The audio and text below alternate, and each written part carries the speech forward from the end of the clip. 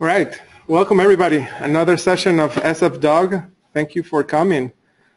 Just out of curiosity, who's here for the first time? Awesome, awesome. Welcome. We always welcome new members. My name is Cesar Escalante. I'm the coordinator of this group. And if you want to follow us about our activities, just go to our website, sfdug.org, and there is a link where you can subscribe for announcements of forthcoming presenters. Also, if you have work that you want to present to the group, you're welcome to just drop us an email. The email's on the screen, and we're happy to feature you. The next open, actually, we're booked until December already, so yes. So it will be until next year, but anyone is open to present, right? I want to also welcome our group of students from Academy of Art University. These are my students. I brought them to hear them. And let's start with a few announcements. Yeah. Welcome Randy Deutsch. He flew from Chicago this morning, so I appreciate his willingness to share his knowledge. I'll do a formal introduction in a bit.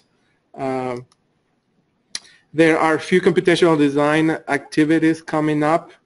There is an online C scripting and plugin development for Grasshopper class. It's free by the Institute of Computational Design in Stuttgart, April 26, 27, and 28. All you need to do is download the data set, and it's going to be very early in the morning. So if you want to be part of that, be willing to get up at 3 in the morning. But it's free, and it's Long Nguyen. It's a great researcher. He will be leading the discussion and the demonstration online. Sign up if you're interested to how to create custom plugins. Another international event, this is in Technical University of Munich. It's a summer school workshop, Computer Resilience. This is led by Theodore Galeano, and it's also a full-day workshop, so if you're interested, you want to spend a week in Germany, there's the link. This is another one, Shape to Fabrication in Stratford, London. It's coming up 24th and the 25th. There are great speakers in this. I don't think they're going to be broadcasted online, but after looking at the presenters, it's one of the things I would like to go. I just don't have the time and the money, but it's there if you want to go. A free webinar online hosted by Thank God It's Computational. This is Machine Learn Design Space on Wednesday, May 16 at 7 in the morning. Sign up for free. It's going to be an early morning, not too bad. If you don't know Thank God Computational, it's led by Vinesh in India, and he set up. He has started setting up a series of great design technology talks once a month, and so this one seems very, very interesting as well. Let's see what else. Paul Winter is having a Dynamo workshop in Australia, and it's coming up in May as well. Another venue to learn Dynamo from scratch. I believe it's a couple of days. Information is also online. And in the Netherlands, the SIM Out 2018 is coming up in June.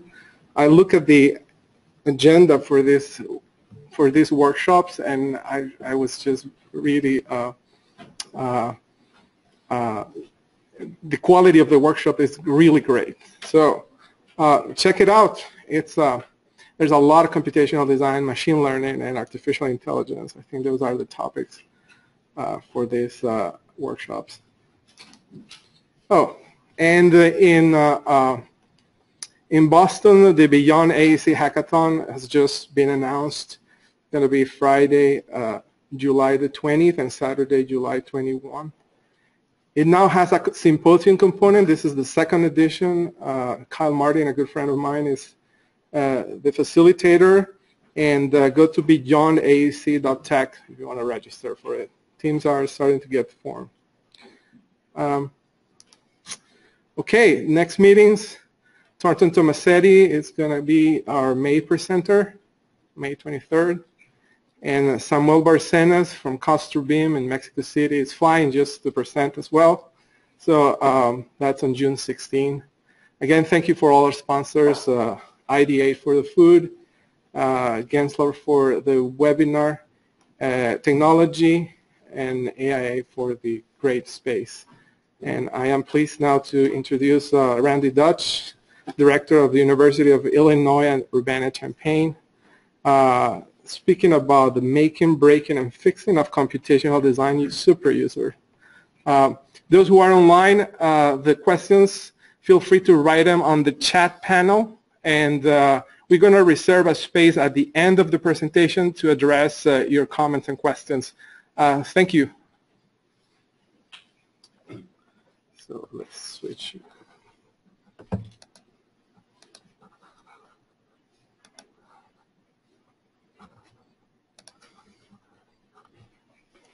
Great. Thank you, Cesar. It's fantastic to be here. As Cesar mentioned, I'm the Associate Director of Graduate Studies at University of Illinois in Champaign-Urbana. I do teach online classes. I do teach classes face-to-face. I've been teaching at the university level for 17 years. I've never taught a session that's both live face-to-face and synchronously online at the same time, so this is a real treat. Thank you for coming out. For those of you that are watching at home, thanks for joining us. Hope to make this worthwhile for you. I will not be sharing any tips or tricks about tools in this talk. As you can see from the title, this is a very high-level talk looking into the future, something that's frowned upon in academia, trying to look in the crystal ball and figure out what's going to happen in the future. But I do practice-based research where I talk to practitioners and am able, in talking with them, asking them very pointed questions, getting into fairly deep conversations, get an idea as to where things are headed. And where they're headed is we have a tech transformation going on, and very few of us really understand what the implications are for practice, what the implications are for our careers, for our livelihoods, and a good part of my research has resulted in writing, in books in particular. It's interesting that computation is a very fascinating and targeted technology, and books aren't. Books are antiquated. There's not a lot of people who read books these days. I still think it's a very important way to gather information, to capture it, and to disseminate it.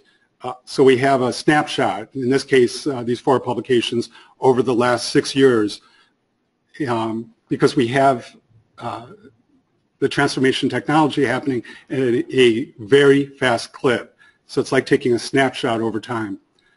All of this has led to my next book. It doesn't come out until next year, but I'll share with you today some insights that I've gathered through conversations with computational designers or design technologists across the world in the recent last 6 to 8 months. And I will be capturing this, some of the ideas, some of the insights I'm sharing with you and others in this book when it comes out. This book is very different from the ones that I've written in the past in that it's very personal, and it's also more of a narrative than something like a textbook. So I'd like to, normally when you give a talk on a topic like this, you give a lot of background, a lot of history, and you lead up to the big idea. I'm going to share with you the big idea right at the beginning. And if it's not that big for you, it gives you an opportunity to walk out. And Cesar's like, no, don't leave. But I think it's important that we think about what it takes to be a super user in the computational world in 4 basic ways. And the 4 ways I'll start with C's so it makes it easier for you to understand. And the most important thing is that a computational designer has the wherewithal to recognize a tool when one is presented to them, when they come across one, when they recognize that they need to create a plugin or add-on of their own to plug in or add on to another tool. And that's a very important skill to have. But the foremost important mindsets as opposed to skill sets, the first one's curiosity. And this one, as an educator for 17 years, this is the only one that you cannot teach. I cannot teach this at all. And everyone in this room has curiosity. It's the reason you're here after a long day of work. It's the reason that you're interested in this topic enough to belong to an organization like SFDUG.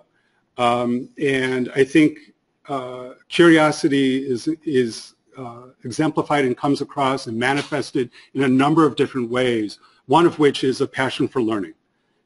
The fact that you are interested in learning about these different tools, learning how to use them better, apply them better, or when you come across something that's repeatable, you find a way to automate it, for example, using computational tools. So curiosity comes first, and that's a curiosity about the tools. This next one is confidence. It's the confidence to take software home. Maybe it's a new tool that was brought into the office, and either you volunteer or secretly take it home and start messing with it. You feel comfortable making mistakes.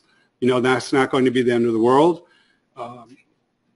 I can't explain where the confidence comes from. In a previous book on data-driven design, the one commonality after talking to 48 data-driven designers or data scientists in our field in the AEC industry was at the age of 8, men and women alike in the field, engineers, designers, contractors who leveraged data, all had a parent or an uncle or aunt who gave them a computer that they took apart. That was the one thing they all had in common. I haven't found that commonality yet other than curiosity and confidence and the two other C's in all of the super users that I've talked to so far. The next one is capacity, and this is a really important one. The fact that, let's say millennials, if you don't mind being described as a demographic, if you are already practicing right now and you haven't been practicing for 20 years, your chances are you're a millennial. Millennials love, I know this because it's my grad students. It's my grad students that I've had for several years now who've gone on to become emerging professionals out in the field, many of whom are working in San Francisco now. They should be here today. They want work-life balance, and they often express the fact that they don't have capacity from a time standpoint, from an energy standpoint, which is as important as time, the capacity to learn something new. So my best guess for all of you who are in this room and those that have tuned in via the webinar is that you make the space. You find a way, learning's important to you, and you make the space, you have the capacity to always learn more, and that's a really important thing. The last C is what Einstein called combinatory creativity. Here I'm calling it creativity to combine tools. It's the subject of my last book, Convergence, the Redesign of Design. And this is something that I don't think we ever really overtly talk about. I'm not going to dwell on it today. I'm not looking to push books, but I think it's a really important thing. And one of my amazing takeaways from working on the research for the book Convergence was the fact that nobody sat down saying, I think today I'm going to combine two tools, or I'm going to take these 3 different things that we have in the office or that I'm aware of and put them together in a way that's never been put together before and come up with something new. You're just creative. You're all just very creative, and you do it. You have a problem you need to solve. There's a pain point where you want to alleviate the pain, and you do it by means of software or a technology intervention as opposed to aspirin or other medical means. And the combinatory creativity approach to things is a fantastic way to go about doing that. So these are all much more important. These are more mindsets than skill sets. These, to me, are much more important than being a whiz at using Grasshopper or Dynamo or any of the related plugins or add-ons. It's this is what the DNA that I think connects all super users in this field, and I think this is important. So as the next generation of practitioners, and that includes all of you here tuning in, with next generation solutions or technology, what role do you want to play in moving forward in our field? And what role, asking the same question in a slightly different way, what role will design technology super users play in shaping the AC industry? So one is one that should be familiar to many of you, and it differentiates my undergrad students currently, sophomores, juniors, and seniors, from the grad students and those that have graduated recently. They're the Gen Zs. The Gen Zs are not interested in plugging themselves into, as a generation, into a cubicle, into a specific position. They don't aspire to be engineers or architects or contractors. They basically want to own the entire pipeline, and not in an entitled way. They want to be part of the whole thing. So they realize that they're going to enter into the field. They recognize that for 5 or 8 years they're going to work for somebody else, but they're very entrepreneurial, and they want to connect all the dots. They want to find properties and acquire them, whether through their own means or using other people's money. They want to design the projects. They want to go direct to fabrication, leveraging many of the tools that you're already using, and then they want to manage the property. And there's many companies, of course, that are doing this. I'll allude to them briefly. In previous research, I talked about the algorithms of everything. Here I'm talking about the firms of everything. Katera, WeWork, Shop Architects. There's probably several others that are not included in this list. And these are the firms that they don't see themselves as having limits. These are organizations that don't put blinders on, and everything that they do addresses from the beginning to the end of the process, including in many cases the management of the properties themselves. And the Gen Zs who are on the, they're just seniors now. But they're going to be, first-year grad students, so they're going to go work between undergrad and grad school, and that's the generation that's sort of on the tail. And the next 5 to 8 years is going to be really interesting, I think, in our field, because this is what they want to focus on more than plugging into a very straightforward design firm or boutique firm. The other thing, and this is something that's floated around Twitter for a long time, I spend way too much time on Twitter, this idea that every company is a tech company or every company is a software company, or at least needs to be.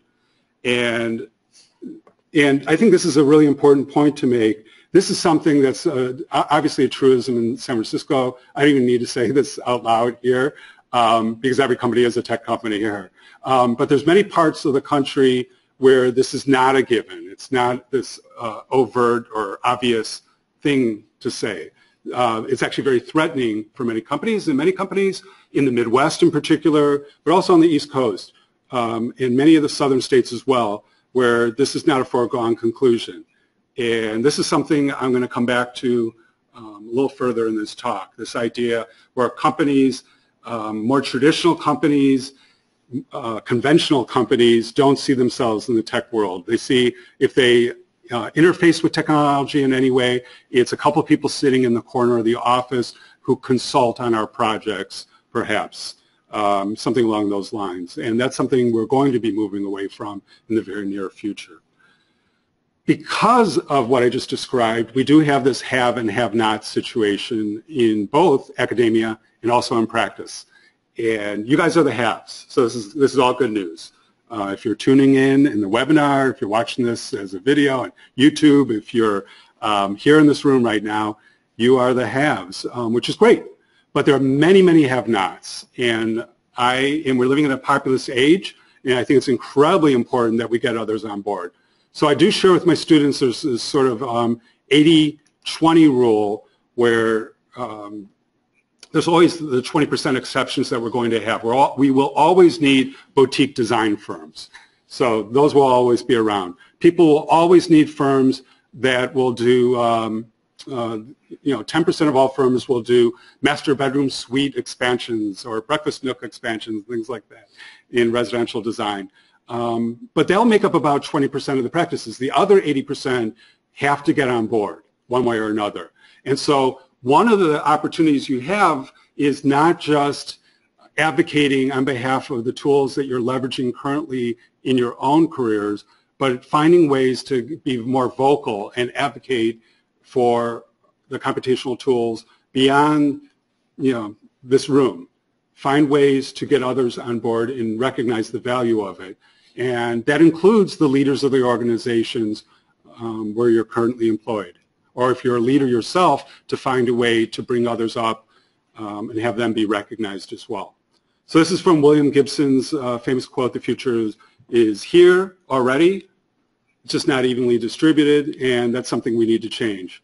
So as an educator, the first third of the talk is really on the making of computational design superusers. This is the quote that sort of advertised the talk, and it is true that you're leveraging tools, visual programming tools like Dynamo or in some cases Grasshopper, in other related programming tools as well, Human UI, which even makes it more easy to leverage.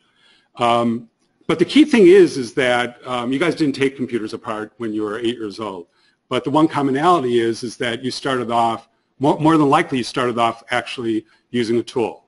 And for some of the computational users that I've interviewed for my research, they just lucked out in high school. They started messing with some tools. They had a teacher, an instructor, or turned them onto it, and it lit a fire, and they continue on with it as well. And they started getting interested in automating things. This is very hard to read, but basically this is from Design Intelligence very recently in their education quarterly. And what this talks to is this idea that there's a have and have-not situation in academia as well. And it's pretty important because 50% of all schools are focusing in increasing the focus on teaching these tools, and 50% aren't. They're either staying the same that they always have, whether it's teaching CAD or BIM or more of the computational tools, or AI or virtual reality or AR, or they're diminishing it. And I actually belong to the 50% that diminishes it. And it's not because of me. I'm fighting it every single day, tooth and nail. It's just the history of the University of Illinois School of Architecture.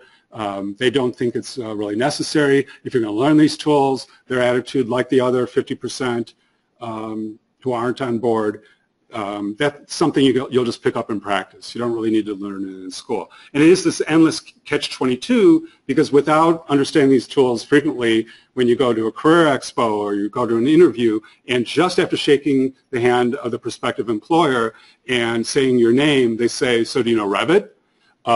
That's frequently the very first thing out of their mouths. And if you haven't learned it in school, how will you ever have that first internship and get a job after school as well? So I do teach these tools. I teach 23 different tools, but I do it by calling my classes things like anatomy of buildings or the construction of buildings, or seminars with euphemistic names so none of the administrators will know that I'm teaching technology. But this way the students at least are getting exposed to it. The students seem to know. Nobody drops out after the first day. Once the word of mouth gets around that you can actually learn this stuff in this class, it's great. But we have to teach it in darkened classrooms. The students teach this stuff to each other. They meet in the basements late at night. They don't get recognized. They don't get paid. They don't get attaboys or attagirls for doing this. But many of the students they're just like you. They're curious. They're passionate, they're confident, they want to take this on. And while they do have lynda.com freely available to them, and there's many other ways through YouTube, other tutorials, obviously the great lectures that come out of, and talks and presentations come out of this group as well. They have that available to them, but there's something about doing this in person and learning from a fellow student that really seems to work. So we do this. The other thing is that when you actually ask practitioners, let's say at industry events, to say, what are the tools that everyone's using? There is no real consensus in terms of what are the tools that are taking off. They're all generally between 20 and 30%.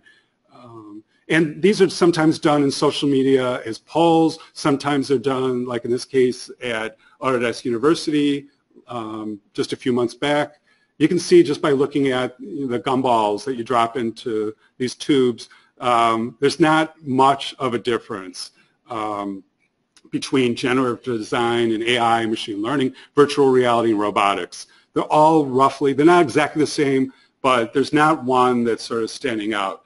And that is an opportunity, which is great, because if one of these technologies was catching on like wildfire right now, everybody would get on board. So in a way, this gives an opportunity for others outside this venue to catch on. So I think that's a good thing in a way. But it's also complicated because these innovative tools are innovative still. And I was at an event in Chicago at Gensler last week where the creative director, Brian Vitale, was saying to everyone and all the students who had shown up, these are admitted students for U of I, it was held at their office, and he said, when you graduate in a couple years from school, you're going to have at your workstation a headset, and it's just going to be part of the tools that you use. And while that isn't that remarkable for some of you, but for the other 80% that aren't on board yet, that's pretty remarkable. It's remarkable that it's not this expensive headset and the firm owns 3 of them. It's the fact that there's 300 people in the office and there's 300 headsets and there's one at your desk along with your laptop and everything else. So I always tell my students before I'm going to shock them about anything, and the only thing worth having a trigger warning about these days in school is technology. I don't want to make them too fearful about what is on the horizon, but this is basically what's on the horizon.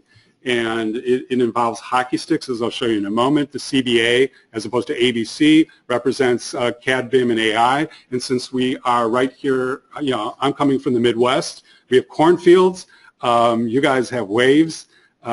So this is the third and perhaps even the final wave, the wave of AI, coming right on the coattails of BIM. And just based on these little doodles, CAD took 15 to 20 years to take off. BIM, in less than half that time, got up to 75% or 80% of contractors and architects and engineers using it.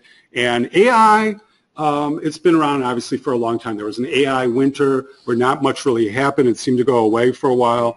And here's that hockey stick where it's just the only question that's left is where are we on this hockey stick? And I place this approximately right here.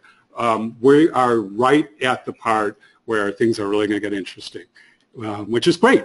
There's enough time for students to graduate in the next couple of years, and this is something that many of you are already leveraging AI and machine learning in the tools that you use. So this won't be a surprise for those who are here. But again, I'm addressing this talk at a high level to all 100% of our industry.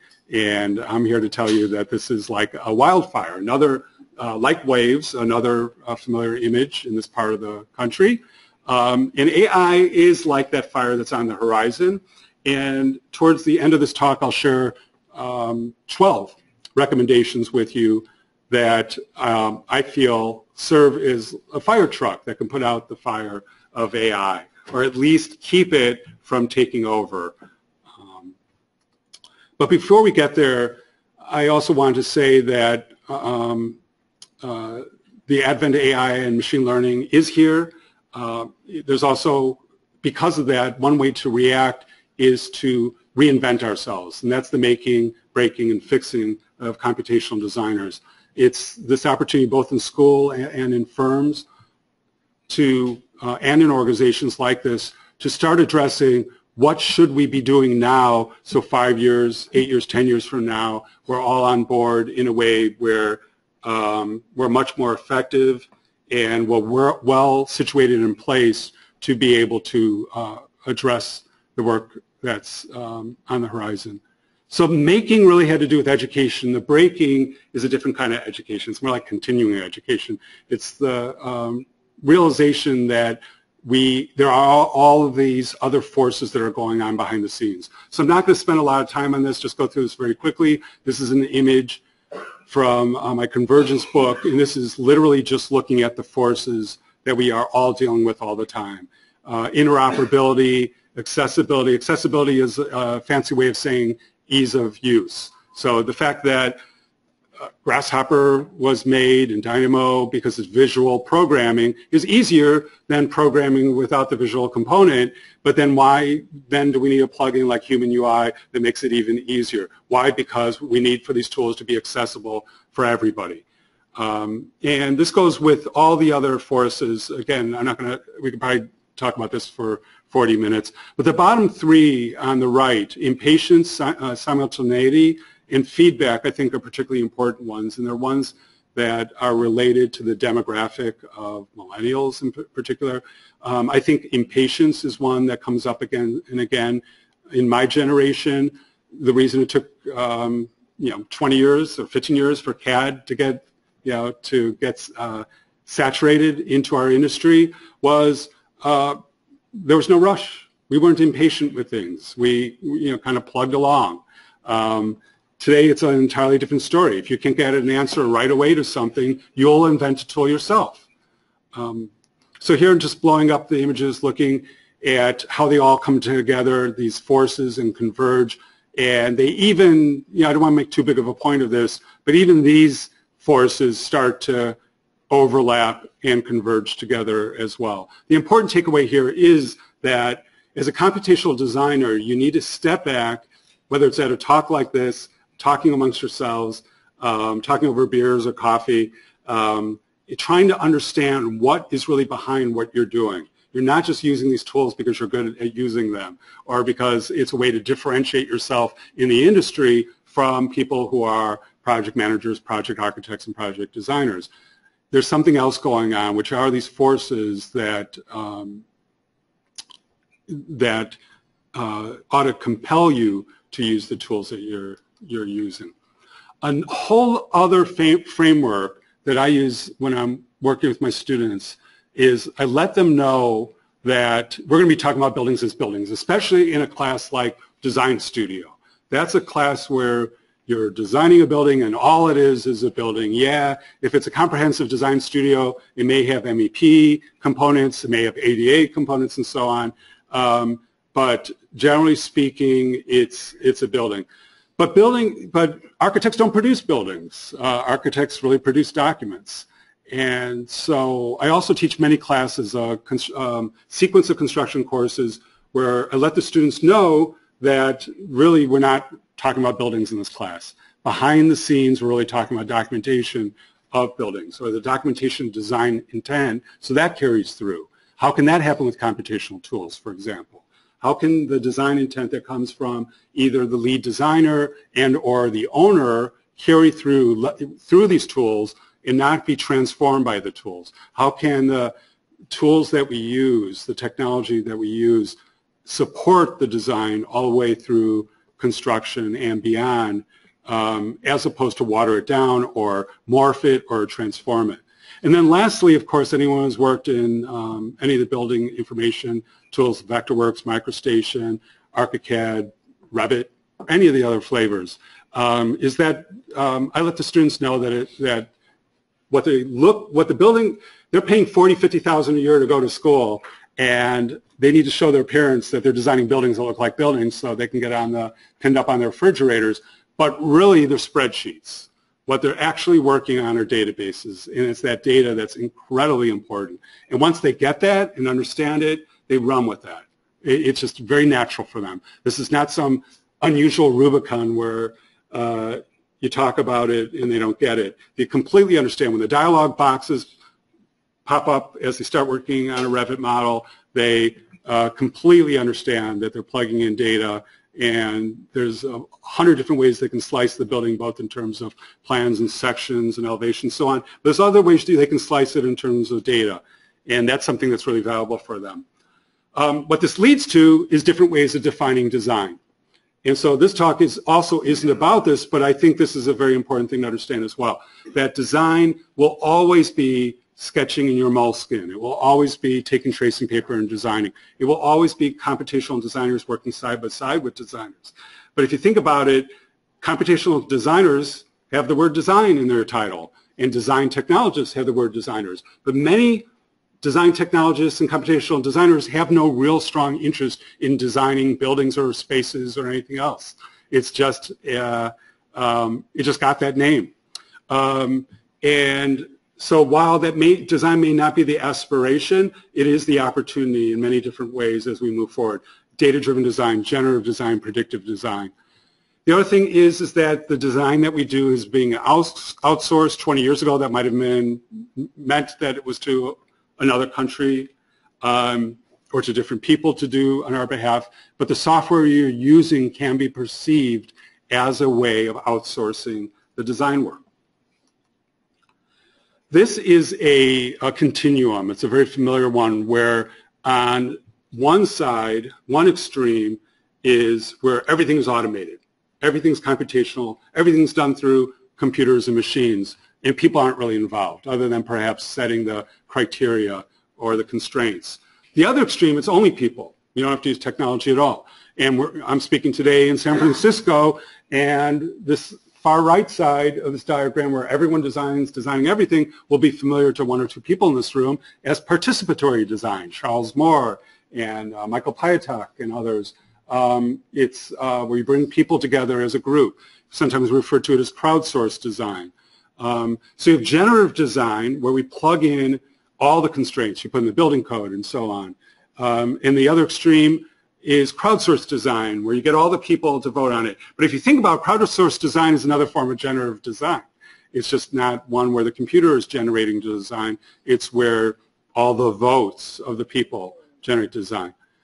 But there's something called the 5 point. So if one extreme is 0 and the other one is 10, at the 5 mark is really the sweet spot. And that's the one where we're going to be moving forward starting real soon in our industry. It's this combination of feeling comfortable working with pure design and working with people and working with moleskins and tracing paper and chipboard models. And the other one where we're just completely comfortable working in an automated way. And here I'm just referring to it as being an augmented architect. It's a fancy way of saying you're a chess player that leverages a laptop when you're trying to win a chess game. It's really no different than that. And so very quickly, to make these things super simple for my students, I try to break down these hard concepts like automated construction into their salient points, into the real basic DNA. So if you think of the things that we work with, integrated teams, machine collaboration is nothing more than people and computers coming together. Robotics is nothing more than computers and machines and so on. And so I think this is an important thing to do. You know, while I describe computational designers as having these 4 C's in common, another one is that you all need to be teachers. You all need to share information. And one way to reach out to the other 80% who aren't benefiting in the way that you have in your careers by being exposed to these tools is to show them essentially how simple these things are in some ways, because you can break them down into really simple things. In terms of design being predictive, we're able today, we have the complete capacity and ability to, instead of building a building and waiting a year and doing a post-occupancy evaluation, we now can just ask questions or inquiries to our programs, to our algorithms, and get back answers instantaneously, informing the design before you ever design the building. So you can do a post-occupancy evaluation for the design before you've even designed the building. And we know this because there's 100 other tools out there like this one that will edit photographs before you've even taken them. We have the ability through algorithms to do this. This is just a reminder that for my generation, if you're working in data or intuition, those were either or propositions. The two never came together, and this went for the practical and ineffable. You took a stand on one side or other. You're going to be a technology person, or you're going to be an ineffable designer waving your arms around, trying to wow the client. And now these two are, the two extremes are merging. And that's an incredible opportunity. You just need to be comfortable with both. If you think you were brought up and born a left-brain person, I'm here to tell you that's really going to be important moving forward in your careers to get comfortable with your right-brain side, because the two sides aren't going to be as distinguishable. The head and the heart, design and fabrication, it's going to be very important to be comfortable with both. This goes for something, this is very important for me in my career. It's this idea that designers, I was a design architect for 30 years, designing high-rises and housing and large-scale mixed-use projects. I'm very comfortable as a designer with ambiguity and with uncertainty, but you recognize pretty quickly that your clients aren't so much, the ones who are taking out millions of dollars in loans, in some cases hundreds of millions of dollars in loans. They want clarity. They want certainty right away. And so we need to find ways to provide that. Another thing that we're seeing more and more of is projects are becoming more and more complex, of course, and time intensive, but that's immaterial to a client. Clients want things simple and instantaneous. For many of you that work as a consultant within your firm, your client is the person that you're trying to remove the pain points from. That's your client. They want things to be instantaneous and simple. They don't want you to teach them for 6 months how to use a tool. They want their problem to go away. And so we know things at the end of projects, and we start not knowing, and if we redefine what we do as going from not knowing to knowing, and we recognize that design is this iterative process, and we know with our tools, our generative tools, our computational tools, that within seconds we can go through these iterations. I think this is a really vital way to define what we do. Maybe abstract, but vital at the same time.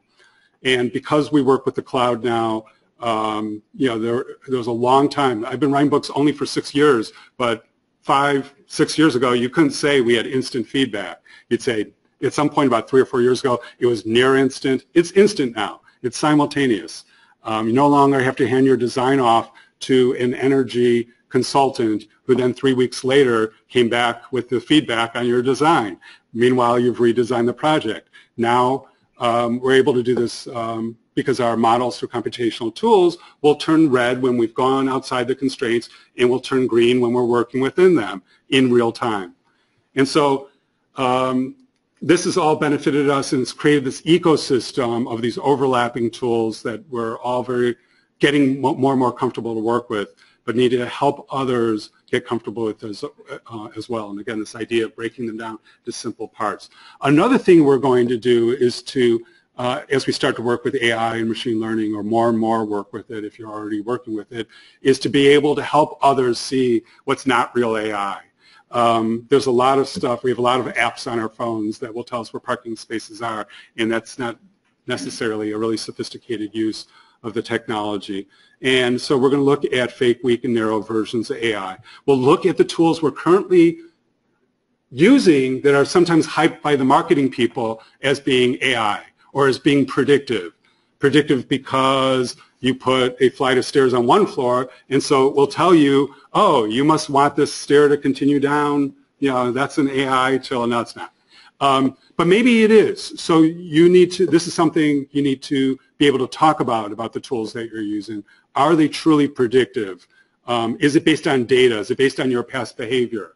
If you've designed a stair a certain way in the past, or work with a team that designs it a certain way in the past, is it important then that the tool is able to replicate the way that you design things, and so on. So we're going to look at the tools that we currently have, and we're going to ask ourselves, are these things really useful for us? Are they going to help us to automate? The other thing with AI is we're not ready for this part of AI, which is whether the robot knows that it's doing what it's doing. And right now, I'm here to tell you that's not that important. It's more important that we find ways to automate what we're doing. It's more important that we leverage machine learning so the tools that we're using can teach themselves to improve as they go along. So AI breaks professions down into tasks. That's how it works. One way of referring to that is de-skilling. That's my students' #1 concern, de-skilling, which is Basically, you graduate from school and you go into work in a firm, and you just expect to be an apprentice to a master or to be an architectural intern and do these certain things. And the fear that they have isn't that the robots will take over or that automation will put them out of a job, because automation is just going to let them design more. What they are afraid of is they're going to miss out on that opportunity to leave school and start working in practice and learn the trade. That's something they were looking forward to.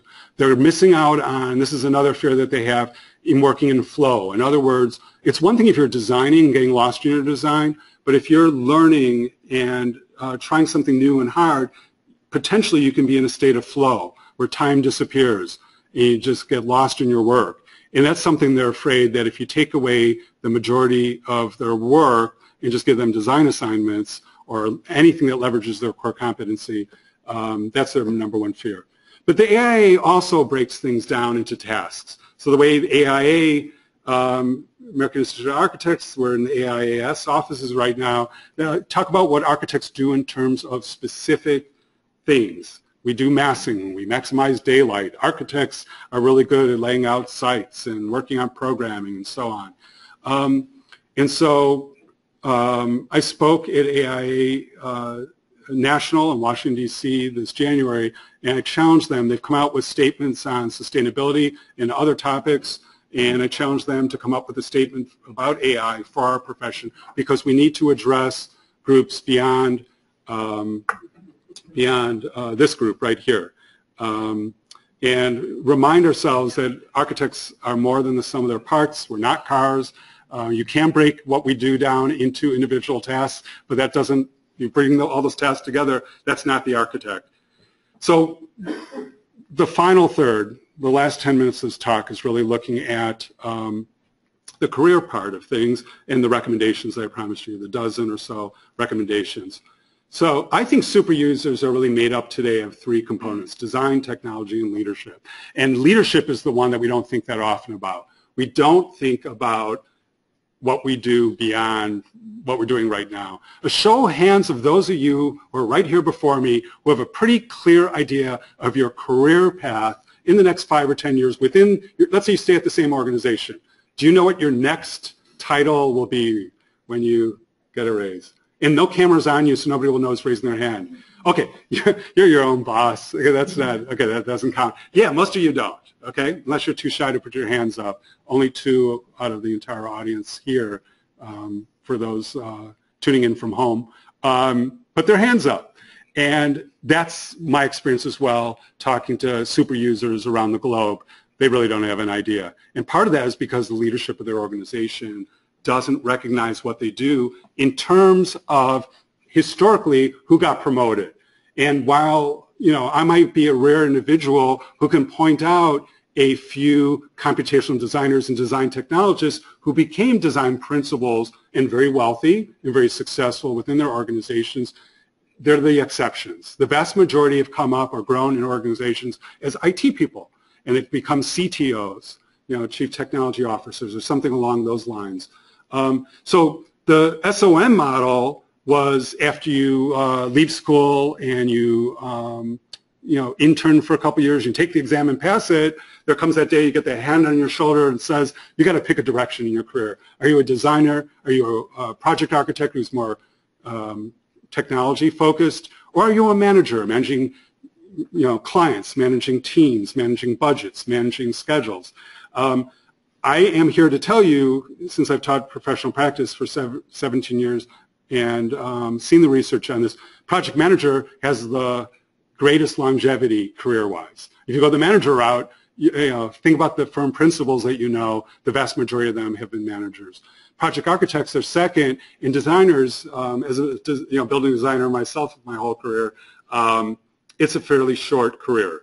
There are very few building designers that have gone on to become design principals of firms. They may start their own firms, but generally speaking, somebody else graduates from school, learns the new tools, and can do what they do in half the time just as well in a lot of cases. So talking to Ryan Cameron, I know who's spoken at SFDUG. And he came up with a couple terms that might be the computational version of these three roles. And this is one of those magic things that happens when you have these conversations with super users about careers. And so project designers become computational designers. Project architects perhaps become design technologists, and project managers become design technology directors. But it's more, the important thing is that it's not the title. The important thing is that you work for an organization that recognizes that you're delivering value. And to the extent that you can represent yourself and show that computation is a critical part. It's not just, you're not just a consultant who solves a problem and then goes back to your corner until someone else needs you. It's not just an IT role. It's something that is part of the heart and soul of your organization. Until that time comes, until we see leadership as being part of design and technology, it's not going to happen beyond the handful of firms that currently recognize this. So that leads me to the 12 recommendations and the wrap-up of this talk. And I see these recommendations as the fire truck that can keep that fire from burning your house down. The first recommendation is be concerned and be vigilant, be aware, but don't be fearful. There's no reason to be scared. Historically, every new technology, including this one that came out of your neighborhood here, the iPhone, it did away with other technologies like in some cases the handheld camera and so on, the telephone. But in many other cases, in most cases, it's always created other jobs. So I think of the lyrics to Wake Up from Arcade Fire. I guess we'll just have to adjust or adapt or cope with AI and machine learning. And my first recommendation is really to say, no, if we're going to be leaders, you want to leverage what we're doing. You want to leverage AI and ML. You don't want to be fearful of automation and robotics. You want to thrive, exploit, embrace, capitalize on these tools. And as an advocate, not hyping it in some marketing way, but as an advocate for these things, you want to find ways and always talk about it in positive terms, in ways that will help move the industry forward and also at the same time your careers forward. The second thing is yeah, design buildings, but also design processes and algorithms and many other things as well. And here's one reason alone, but you can look at this is a headline from yesterday. 80,000 more retail stores could close by 2025.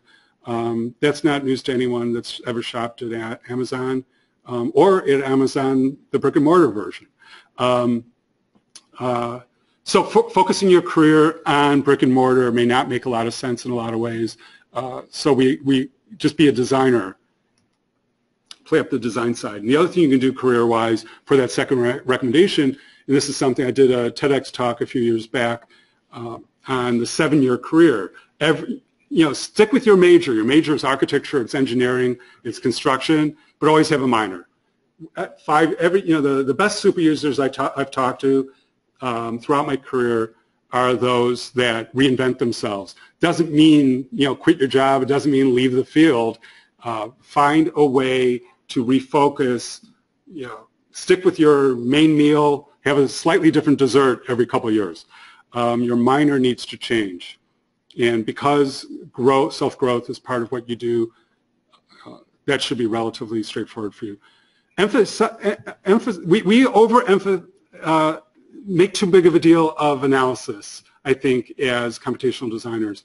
So synthesis is something we need to emphasize. You'll never out-analyze a computer. Computers are always going to win that game, and so one skill, one superpower you have as designers is this ability to synthesize and to bring things together. You can already do it. And I think, again, when you look at the yin-yang of the practical and the ineffable, for example, or design and fabrication, I think it's a mistake to focus on one or the other. Being able to bring it all together is an important superpower that you already have, especially if you've gone through a design program in school. Number 4, identify opportunities for automation. Don't just focus on what can't be automated. So while this may just be a given, speaking to a computation group like yourselves, this is something that's not thought too much about, I think, by the general, not the general public, but the 80% that aren't leveraging these tools and looking at them beyond maybe a tutorial or two.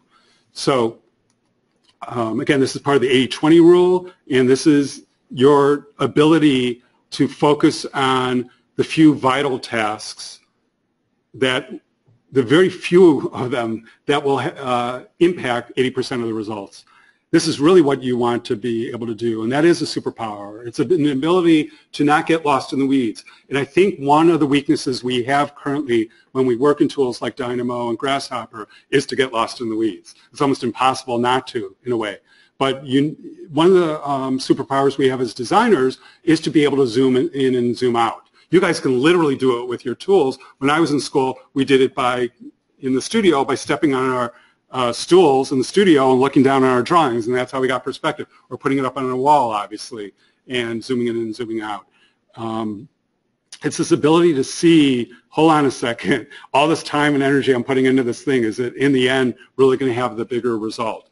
And so this becomes one of the things that you look at. Architecture isn't what's left over after everything's been automated. Ian Keogh, the founder of Dynamo, said on Twitter, famously.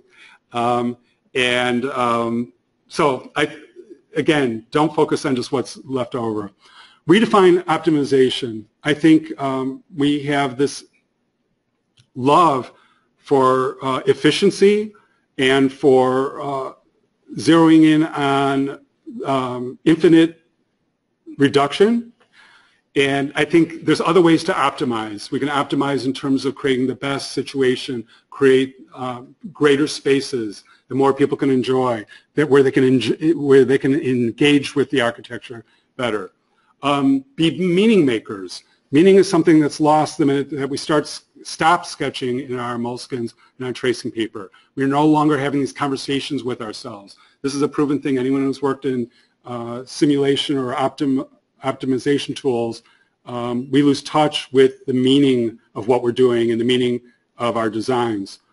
So this is truly something that we need to get back. And anyone in the room who can find a way to create that dialogue, leveraging the tools that you're leveraging and not lose that, instant $1 million. I mean, that's a $1 million idea right there.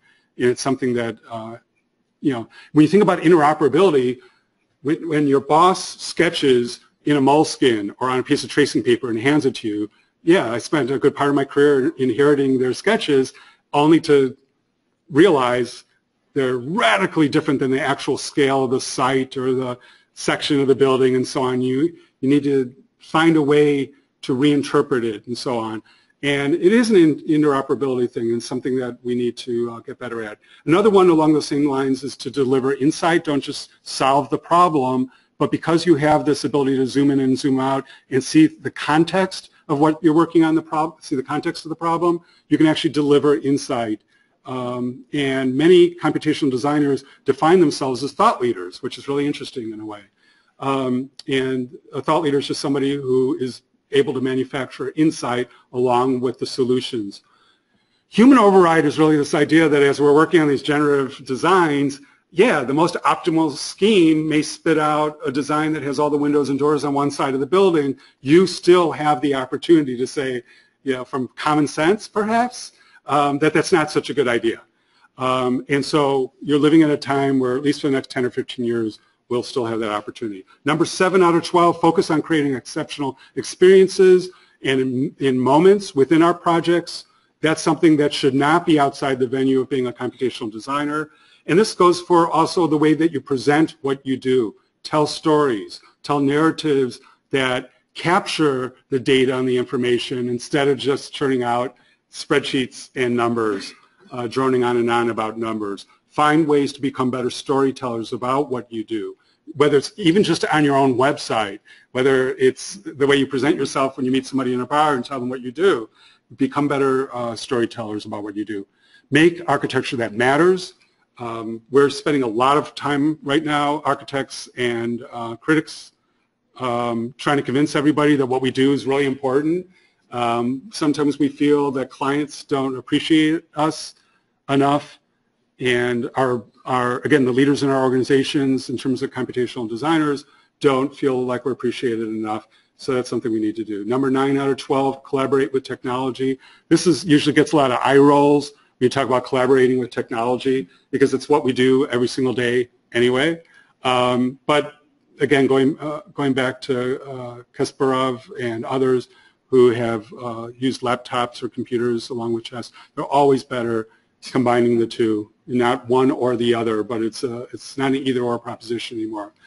Augment, don't replace architects. Number 10. Number 11, help others transition to AI. Again, you're a teacher, you're a trainer, and one of the great things you can do is you may be comfortable with these things. There's many, many people that aren't. And the last one is think like machines. And just as importantly, I was actually at Berkeley a couple years ago giving a talk, and the resource architect at AI National stood up during the talk because I had just said something along the lines that architects should think like structural engineers.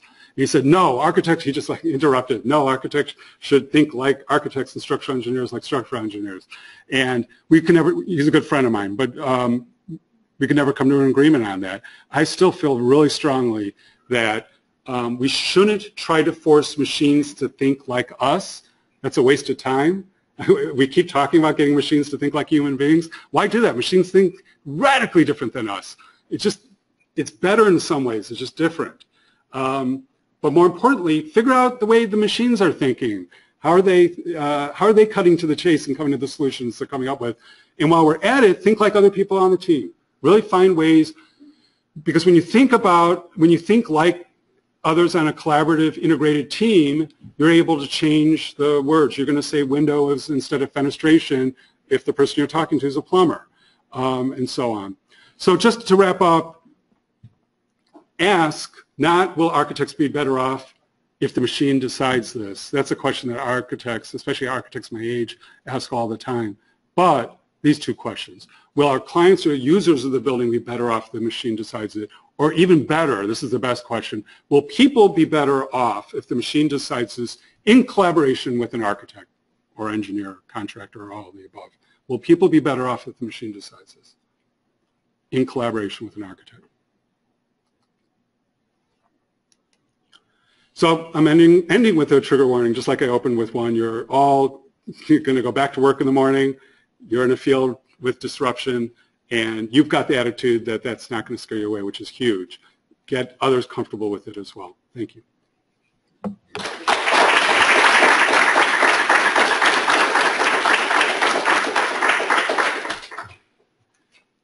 Yes? So of the super users that you've been talking to, at least the ones that haven't gone to WeWork, how are they, the ones who are able to make it on the track towards principal, able to best explain what they're contributing to their organizations in terms of the business needs of that organization? Yeah, that's great. Great question.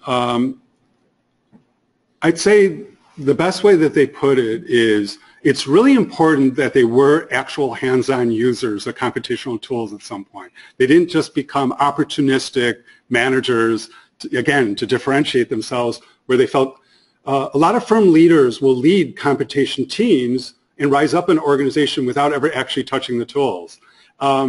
If you've touched the tools and used them and comfortable with it, and always stay involved. Keep your hands on them, but not 100% of the time. You don't want to micromanage others. You don't want to take their laptops away and say, no, this is really how you do it. But if you really understand how things are done, you'll know how to talk to everyone, and that will be recognized. So I think a lot of firm leaders have described the fact that they started where many of you are right now, and they, at some point, let go of doing it as a full-time gig. And they have gotten comfortable managing. It's interesting that you say WeWork because, yeah, some of the computational experts or geniuses that have gone to WeWork may have said to themselves, I wasn't interested in working in a conventional, traditional firm doing that, where I'm going to be managing budgets and schedules and people and money and everything else. And those that are willing to let go and do that extra thing, I don't see as selling out. I don't see it as the Peter principle when you rise in a hierarchy beyond your level of competence either. I just see it as the natural next step where you're able to think like everybody else.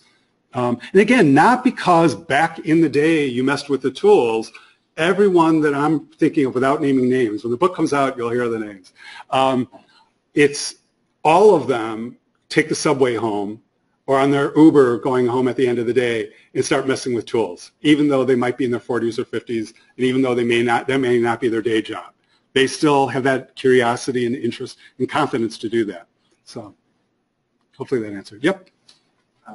Congratulations, the presentation was extremely interesting. Thank you. In particular, there was a chart that catched my attention, the one that was summing design, data, and robotics to make automatic construction.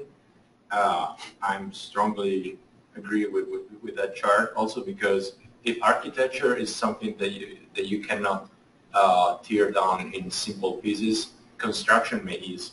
And my question is how far we are. What is currently broken to get to the result?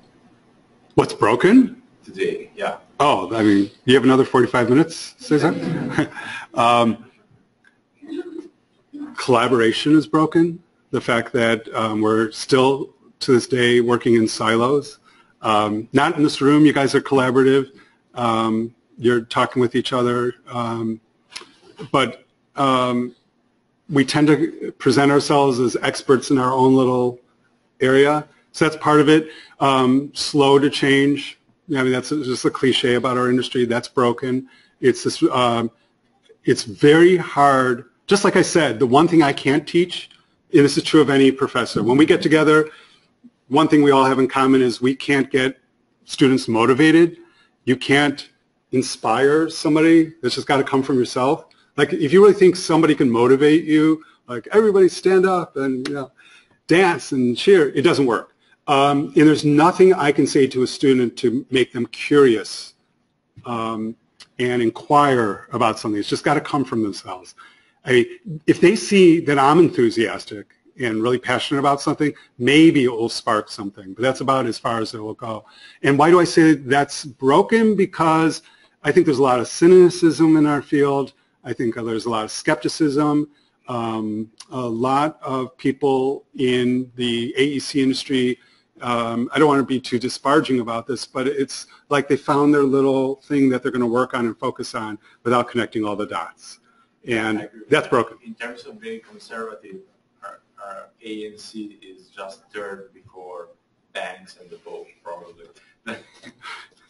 Yeah. Thank you very much. Yeah, and there are exceptions. There are definitely companies and startups in the last couple of years that have started to connect the dots and have vertical integration and recognize that we can be part of the entire pipeline, not just a player within it. So, and again, with the Gen Zs coming up, I see a lot of the issues that we have going away. If I have a concern, I don't want to turn this into a speech. It's a question, but I want to answer it thoroughly. I am a professor after all. So it's this idea that the one thing about the startups is, okay, you guys, your field, your industry is broken, so you just keep being broken over there. We'll be over here changing the world. That is how I see the startups right now. And that's great.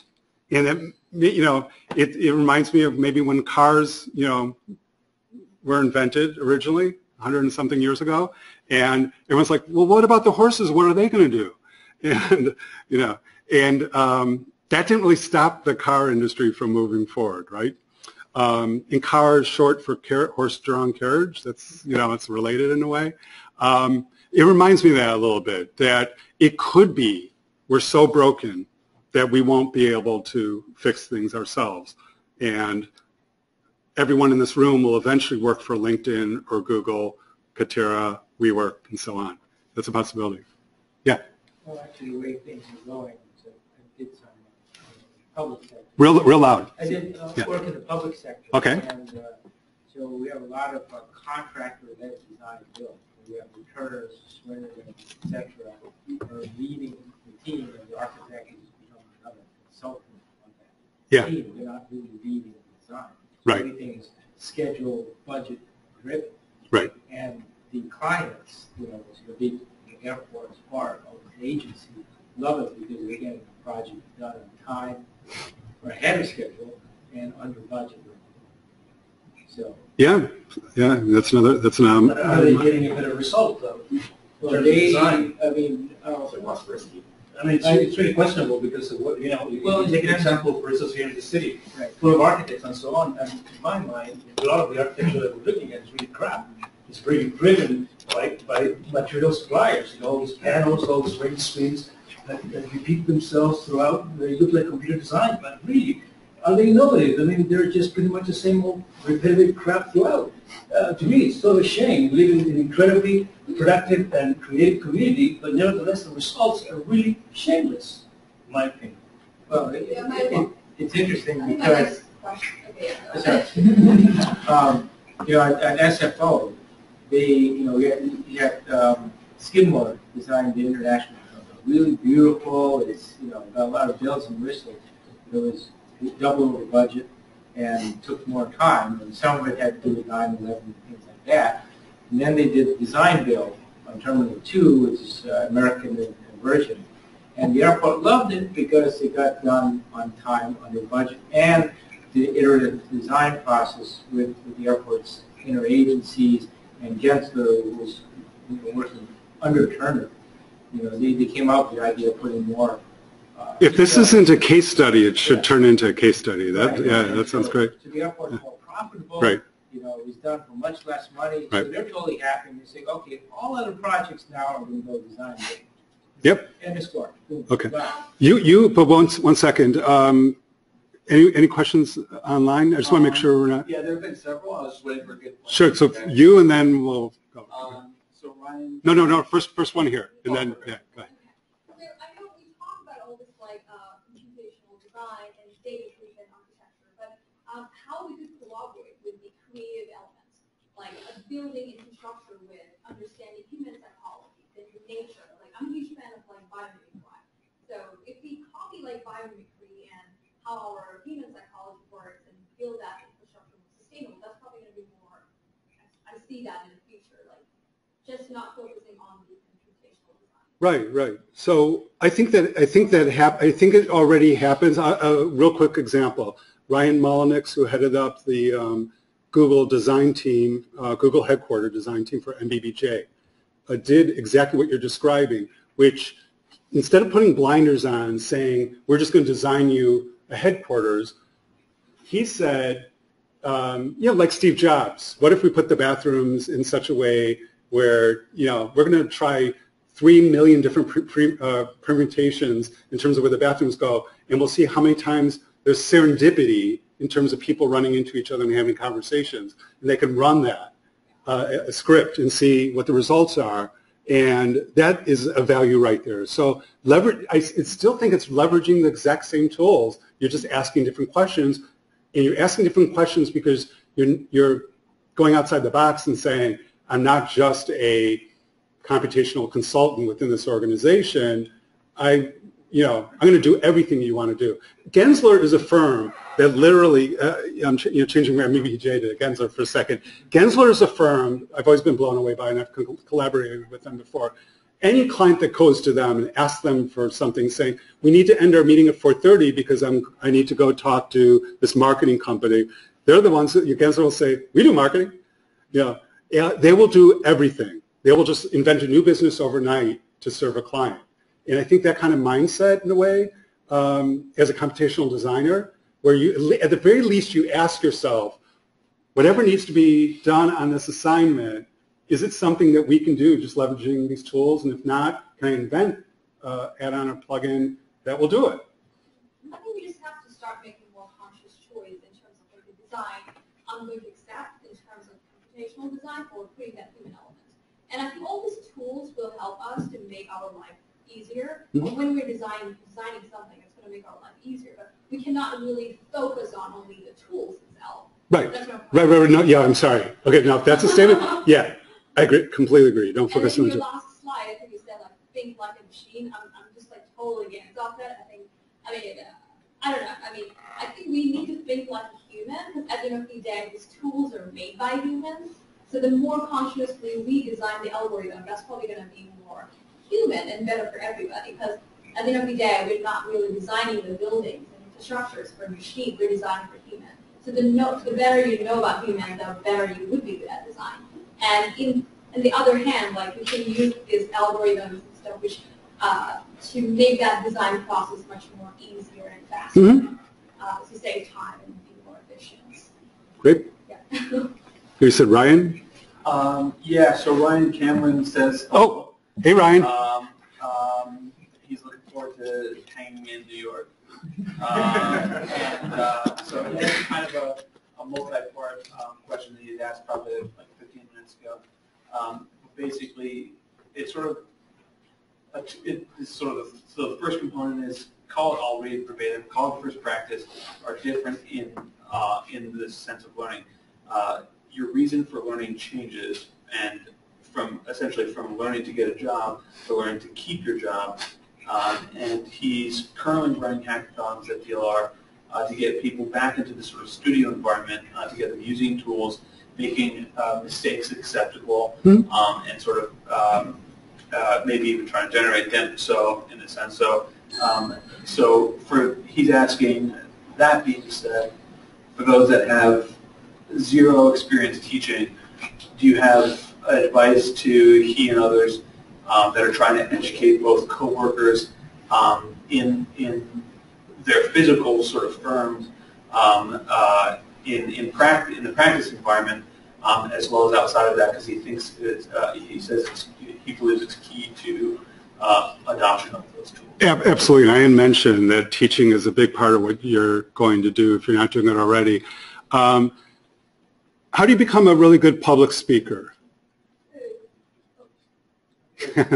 Yeah, you, go ahead, Anne. Anybody, how do you become a good public speaker? Open your mouth. Just own that speech, whatever you wanted to say. You could do that.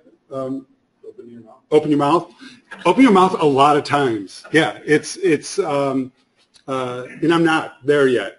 It's really all about practice, practice, practice. It's deliberate practice where you go back, you watch you wince and hear yourself or see yourself, and you keep improving. I think teaching is very, very similar. Cesar, you're teaching right now. What was the first time you taught? How far back? In public, about 5 years ago. 5, okay. And was there a time where you hadn't taught before? Yes. Okay, so how did you learn to teach? By doing it. Yeah, just by doing it. So there's a great book I love. It comes from France, and it's by an author. It's called How to Teach What You Don't Know. And that actually defines, hopefully none of my colleagues are watching this, just about everyone I know learns the subject about 5 minutes before they walk into the lecture hall or the seminar. And I mean, unless you're, ancient and you've been teaching something for 30 years from yellowed notes, chances are it's sort of like you're making it up as you go. And so where I'm going with all this is there's tons of opportunities to, just with all the universities around here, go to midterm and final reviews and sit. That's a form of teaching. Give desk crits. Ask a design instructor if they'll let you give desk crits. That's a form of teaching. Volunteer to be a adjunct professor because Lord knows it doesn't pay enough to do it for real, and so on. I think those are all really good ways within your organizations. Even if you don't want to dabble in the academic side of things, try doing some tutorials. If you've got a website, try doing tutorials. That's a great way to start learning how to teach, and help others within your organization as well. The first moment you have direct reports, you have people that work under you, and as you start to rise in a company, you do have to find ways to teach them that's very effective and it's not long-winded and so on. That would be my suggestion. Yeah, go ahead. Design for How People Learn is a really great resource, especially for making tutorials, videos. It's a lot about user experience and how people understand things versus how you understand them, and how you can effectively communicate that. Great. And is there a link? It's a book you can probably get on Amazon via a link. Okay, great. It's a book. Great. Yeah, the book. That's a great suggestion. Okay, another question? There were some others, but they were. Okay. Hey, Samuel, if you have a specific thing at this point that you want to mention, let me know. Okay, we got one here. So I come from a very different background, mainly EC, CS with some experience in machine learning. Mm-hmm. I'm looking into generative design architecture, and I have no idea about architecture instead. I'm not going to design school or anything. So what are some good resources or books to learn about data, machine learning plus architecture? Show you first. Your second. Yeah, go ahead. Yeah, no, I'm not going to plug my books. No, they're not. But they're not how-to books. No, go to architecture school. You're not going to don't get architecture for dummies and think that. No, but even my data-driven design book, it's literally just people talking about how they leverage. It's very disappointing to a lot of people because you're done reading the book and it hasn't taught you how to put your hand on the mouse and actually do the work. I don't know if there is a really easy way, but here's. There's a startup called Evolve Media. They are based in Colorado, so I'm actually using them helping out with the data-driven architecture and computational design. I also know the CEO, because I'm building a construction company, so we can talk to great. You saved me. Thank you. Okay. There, do that. Yeah. And read that book, the design book. Yeah. Yes. Computational superusers sit at this intersection in where they have the ability to impact organizations and at the same time to develop tools. Mm-hmm. You mentioned at the beginning that a lot of architectural firms are actually technology. Definitely. And but there's a lot of super users as well that are trying to monetize their external intelligence and make a living out of that. Sure. But computational design has emerged from this notion of community-driven design, which comes to us almost as a free thing. Grasshopper, it's coming to you get spoiled, right? Tool. Yeah. Dynamo also, it's to a certain extent. Yeah, it comes with Revit now, right? The major plugins available, like Human UI and Ladybug, comes free. Right. And so aren't we getting used to getting everything for free? What happens with those super users that are really trying to make a living out of tools? Do you see a problem there? No, I don't see a problem, but this doesn't entirely answer the question, but I see the ones that are very successful. Jonathan Schumacher spinning off Construe at Thornton Tomasetti, that's very successful. That's incredible. But again, it goes back to what I was saying about the startups in our industry. It's kind of like, you guys keep practicing structural engineering. I'll be over here with this incredible startup with this tool and running that. And I really won't be in your company anymore.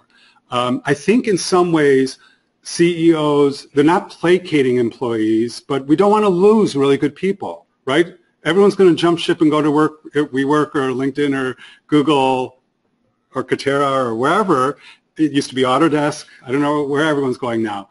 But there is a very big concern that we're losing good people in our industry. And so one way, what I'm getting at is, one way to keep them is when they do come up with tools, to allow them to spin them off and form a company that is just tangentially sort of tethered back to the company, so you don't lose them completely, but they're really on their own. They're very entrepreneurial on their own at the same time. But what's happened is then we've lost that person really influencing the company. In terms of, I think the heart of your question is, I don't think we're spoiled that things are free and you have to pay for some things, because I think you take a deep breath at some point and say, if you can afford it, or if you can just find a way to bill more. I know when we ask the question to the client directly, do you want us using BIM on this project? The response 99% of the time is, I don't care what tool you use. It's just get it done, do it. Maybe outside the clients you work with, because I'm not seeing a lot of nodding of heads right now. My experience has been that most clients aren't aware of the tools and that interested, not that involved and engaged. So they're not willing to pay for you to use these expensive tools. But if the firms can find ways to justify based on ROI, return on their investment, or based on getting more work because of what they do. Ryan Cameron, who had the first question from the webinar side of things, is a perfect example where he's brought into client presentations and is able to win a project for the firm because of his magic. And the minute you start doing that, the higher-ups in the company see it and value it, and then the culture changes because then you're promoting that, not just the person, but that activity within the company. And what I'm getting at is then when you go in to accounting or to whoever it is, the CTO, and say, we need this new expensive tool or this piece of hardware or whatever it is, chances are you're going to get it much more likely if you have a couple of those success stories. Again, going back to one of the recommendations about learning how to tell good stories. And Ryan is excellent at storytelling. Finding ways of not just saying, watch the magic I could do here. He's actually very, on a meta level, aware of what he's doing in that situation and not manipulating clients or anything like that or manipulating the leaders in his organization, but he's aware that he's telling a story. There's a narrative. He's not droning on and on with numbers, putting people to sleep. And that's what I'm getting at. Super users are able to do that, and then they're also able to get the financial support for the tools they want to use. So, yeah, we are getting used to getting things for free, but I think there's ways around that because there's a lot of really expensive tools that are excellent, too. Yeah. Sure. I would recommend that don't think of yourself as a computational user if you're trying to, be entrepreneurial about how you go out and try and make time out of it. Try and focus on one, vertical or one niche. Become the best computational designer for SOD or space planning or EVAC or whatever. And by doing that, you become known, and then you pick up more and more of those. I think that too often we become general tool users, and that doesn't become clear how we can affect the enterprise. Go and try and hang machine order, try and go in and provide consulting. Well, I think this is your call. I think we're out of time. Yeah. I think the internet is turning off in a few minutes. I sent the final thing out. Ryan says thank you. Yeah. And see you in New York.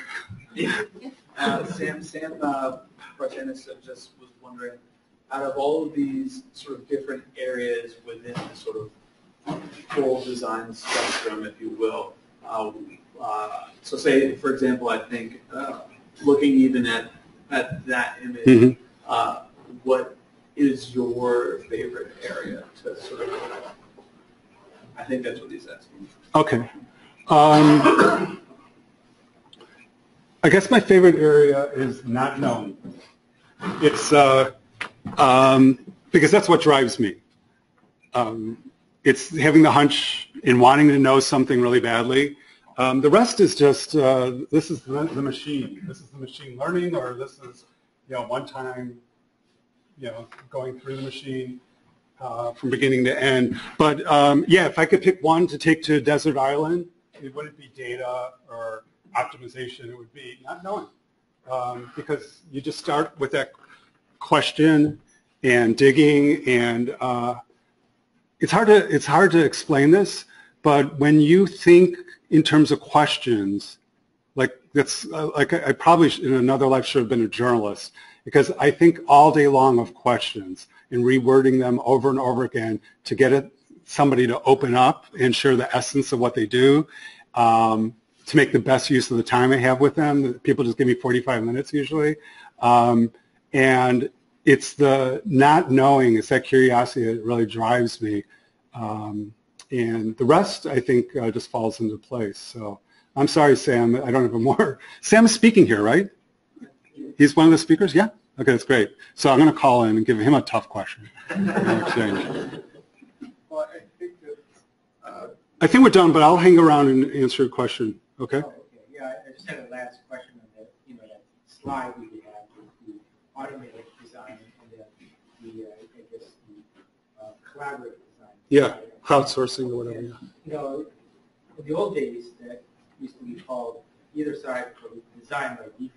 It means you're not doing anything to better anything. You're just letting either the machine design it, or you're letting the client. Yeah, or let the client. That's true. So it's passive in a way, right? Well, yeah, very passive. Very passive. Well, we as architects and engineers, we need to add value. You have one on one side, you have one on the other side. So in the middle, if we only give them two, they really don't have any reason. But we need to give them 3 or 4. And we need to bring, show them how, either using enhancing that process with the automatic design, and enhancing the kind of iterative collaborative design, and steering it so that you have better stuff. Yep. For the finished product. Absolutely. Better for the environment. Right. Building. Yeah, and that again is one of our superpowers, our ability to do that. That's the value we bring to that. Cesar, thank you. All right. Well, thank you everybody for coming. Thank you. The video is going to get uploaded over the weekend, and there's more food to go. Feel free to grab any pizza. See you next month.